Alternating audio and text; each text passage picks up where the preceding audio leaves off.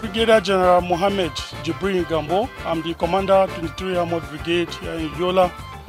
Our troops on special operation in conjunction with the Department of State Security Services. We're on special operation and they bumped into a baby-making factory between the borders of Cameroon and Nigeria at Bele.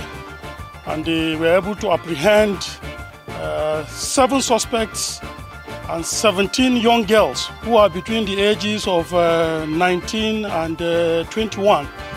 We equally have 2 infants amongst them. And presently we have just brought them to the brigade headquarters. We are trying to profile them and then we'll subsequently hand them over to the Department of State Security Services. Having said this, I want to advise all parents to keep an eye on their children, and equally for criminals that are trying to hibernate in Adamawa State, I will advise you to stay out of Adamawa State.